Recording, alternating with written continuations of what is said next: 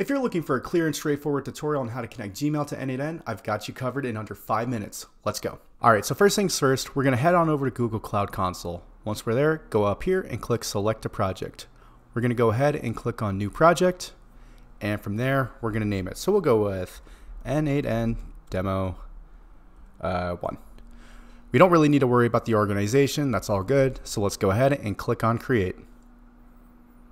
So it'll take a minute to load, but once it does, we're gonna go up here to the notifications. We'll click on Select Project. And as you can see, that's n8n Demo 1. So we'll work on that. All right, and as you can see, it says we're working here. So now all we gotta do is go to the top left in the navigation menu, and we're gonna click on APIs and Services. So we're gonna start with the OAuth consent screen. You need to fill all this out before you can go into your credentials.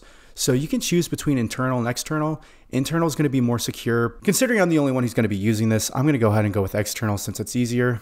And I'll hit create. You can name your app whatever you want. I'll go with n8n to Gmail demo. And once you're there, you're gonna wanna enter in your email. You don't need to click anything for the app logo, app domain, but for authorized domains, you're gonna wanna click in here, head back into n8n, and you need to find whatever service you're using to host. And I'm using render.com to host. So what I do is I go over here and I copy in this, but it can be different. If you're using a local host, it'll have something similar. So I can't give you an exact answer, but it really comes down to what you're using. But from there, just go ahead and paste that in.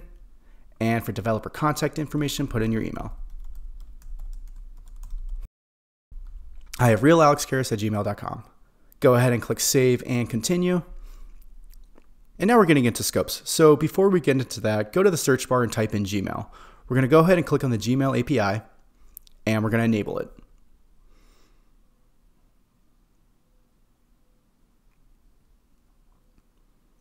Now that we're in, we're going to head back to the OAuth consent screen. We're going to go back to editing our app. And now that we're in, we can click on Add or Remove Scopes. So we're going to type in Gmail. So we'll type in Gmail, and this really comes down to whatever you want to use.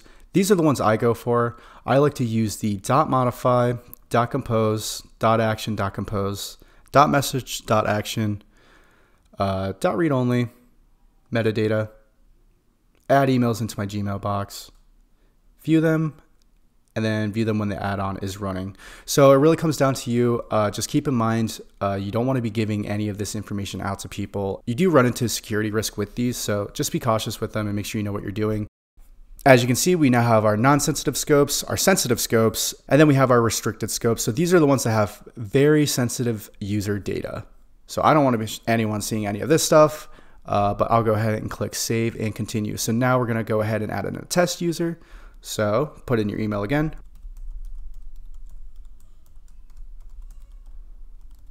So I go ahead and type in realalexkarras@gmail.com. I'll add that in. And we'll click Save and Continue. So now we have our summary, but we're not quite done yet. We want to go into credentials. We're going to click Create Credentials, OAuth Client ID. For application type, we want to stick with the web application. And then you can name it whatever you want. I'm just going to leave that there. And then for authorized redirect URIs, we go ahead and go into n8n.